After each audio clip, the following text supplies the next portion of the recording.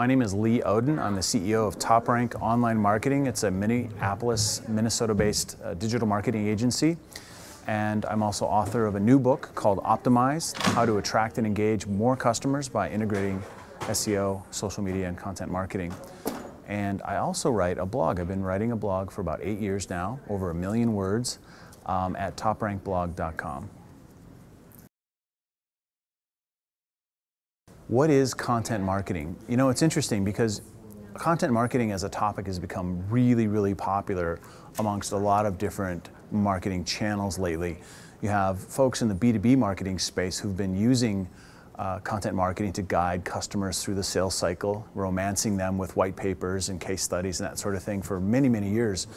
You also have the category of content marketing called custom content, where big brands have published magazines and radio shows and even TV shows. Procter & Gamble actually was the originator of the modern soap opera in the field of content marketing. But SEO, for example, as an industry has become very enamored with content simply, I think, as a reaction to Panda and Penguin updates that were recently made by Google that pay a lot more attention to identifying quality content, quality situations that will help deliver best answers to what it is that people are searching on.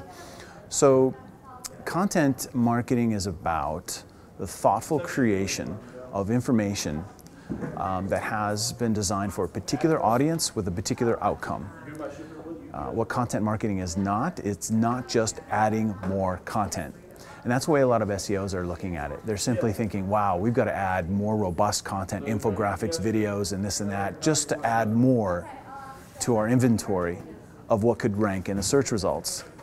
The reality is, though, that's a bit of a mechanical approach, and what's important is to have a meaningful approach.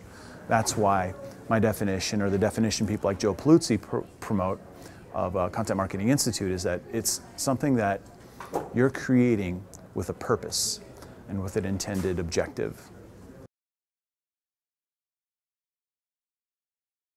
I think one of the simplest things a small business that's resource-strapped can do to take advantage of content marketing is simply to answer some questions. Why?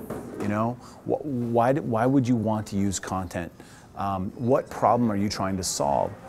And one of the follow-ups to that is getting an idea about what it is that your customers think of when they think of your company and the solutions that it offers. In other words, what is it that content can actually do for your customers to help them feel more comfortable buying from you?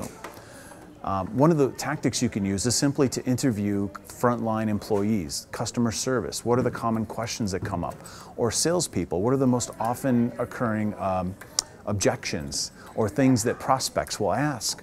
And document those things and literally turn that into an editorial plan. I mean, if all you did was to aggregate the most commonly asked questions that people who buy from you get answers to before they actually make a purchase, and turn that into a schedule of blog posts, you'll be you'll be doing something that's very simple and very straightforward to do, that will be meaningful not only to the people who read that content, but if you think about keywords, it'll be good for your search engine visibility, that they can drive even more traffic to more visitors who will find that valuable. Should every business have a blog? I'm very biased towards this. I think blogging is a very easy to use platform, publishing platform. It's a social platform, and it's something that, if well planned out and engaged with and promoted, can be a very successful asset in a marketing mix. The problem a lot of companies run into with blogging is that they have a person responsible for blogging, and they're only talking about themselves, they're only talking about key messages of the company, and that's it. Every human being is a vessel, and they only contain so much original thought. Eventually they're going to run out.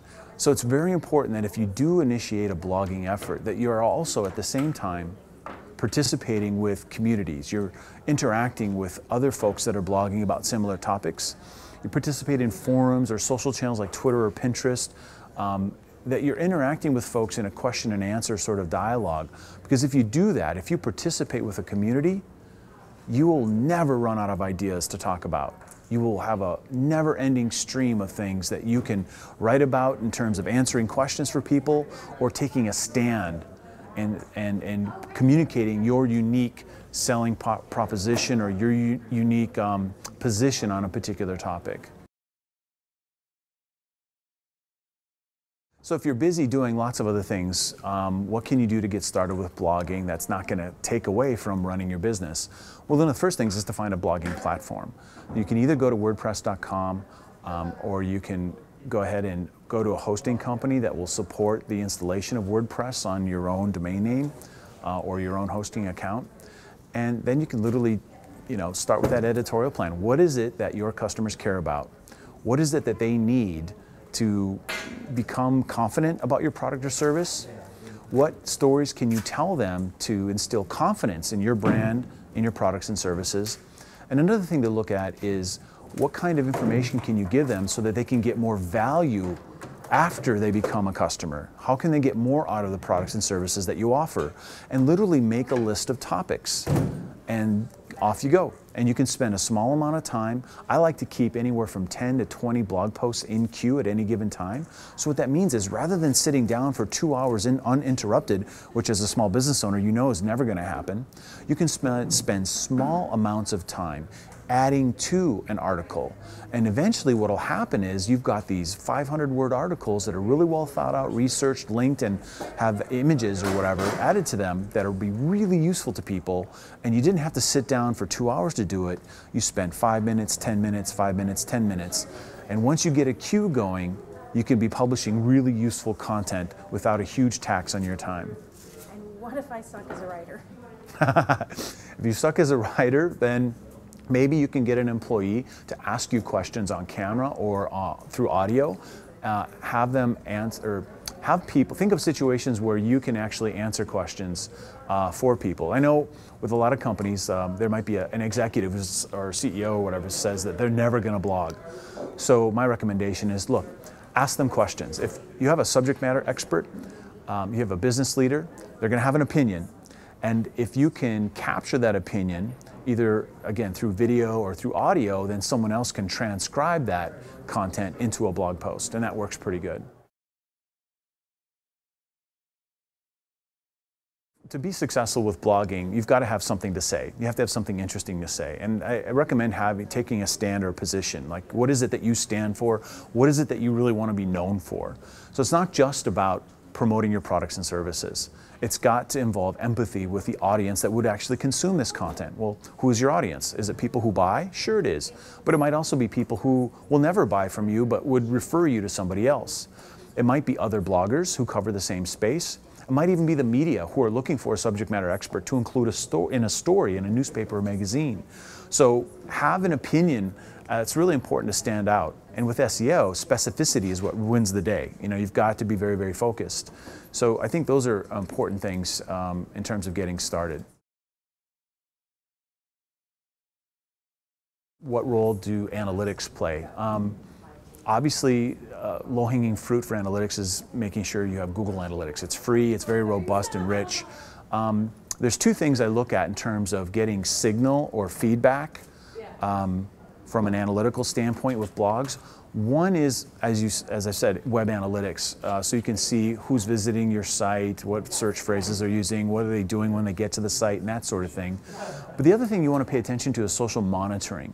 You want to have some kind of monitoring software, and if it can be as simple as Google Alerts, that's fine, but use something else like Techurgy SM2 or Scout Labs, Sprout Social, and if you have budget, something like Radiant 6.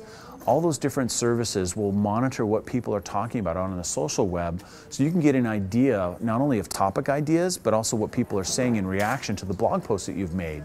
Because sometimes people won't link to you. They'll just mention you, or they'll misspell your name, or they'll misspell your company name or your blog name, and it won't show up in your Google Alerts. So topically, it's something that might be reviewed through monitoring, and then you can go ahead and react to it. It might even inspire editorial. So I'd take a look at to monitor KPIs like engagement, comments, likes, fans, friends, followers, stuff like that. That's important. but also web analytics in terms of the actual traffic that's been driven to your blog. And that can give you feedback in terms of what's working and what's not.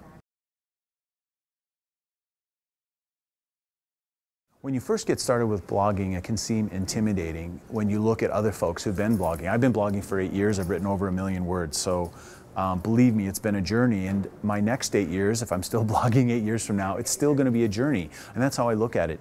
When I started blogging myself, I simply wanted to use the platform as a way to document interesting news to share with my team. And then I started writing. I was a horrible writer. I still consider myself kind of a hack writer, even though I've written a book and you know, we get a lot of visitors looking at our blog every day. It's something that's it's not just an expression of personal interest, but I'm thinking about what kind of information can I write about in response to what it is that the audience needs that I'm after. You know, so I started simply expressing using it as a bookmarking tool, and then simply writing about things that I cared about. And then as I started to empathize and empathize with audiences or people that I was trying to reach, and I started to understand what they were interested in, and I started to pay attention to the web analytics and what was working and what was not, I started to use all those information sources to inform my subsequent editorial. So now I have other people like Ashley Zeckman, for example, who's helping me blog on our blog. In fact, she writes more often than I do now, and many of her posts are far more successful than mine. And I'm ecstatic about that, because you know, she came in not being a blogger, and I shared with her some of the things that I had learned, and now she's not only learned that, but she's also added her own spin to it. And I think when you're a new blogger, you've got to look at what is it that you're interested in, what is it that other people are doing that's successful, and try and use that as a way to learn, but then you need to make it your own. And if you stick to it, and you really are listening and reacting to people in a genuine way, you'll have all the success you'll ever want.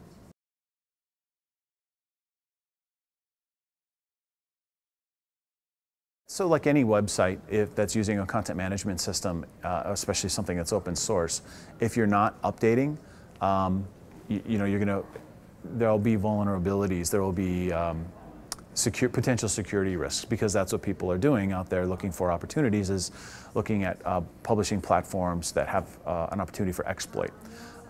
Just like your Windows-based computer, if you're not doing Microsoft Update, eventually you'll have a security issue, because someone will find an exploit and they'll exploit it, right?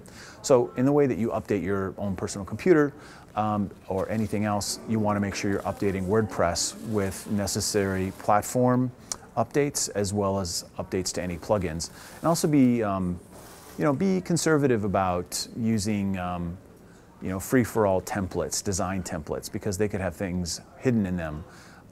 As far as plugins go, you know, make sure that they're coming from a reputable place, because again, if they create a plugin that doesn't maintain security, they don't provide updates that close any security gaps, that could put your entire blog at risk. So it's important to stay on top of that. Well, okay, so I've written a book. It's been out about almost a month and a half now. It's called Optimize. And it's not necessarily about SEO, although there's lots of practical advice about optimization. It's about what the word optimize means, and that is a continuous process of making things better. I had a conversation with a Google engineer a couple years ago, Miley Oye, who had just gotten done giving a presentation, and I had seen her over the years really improve.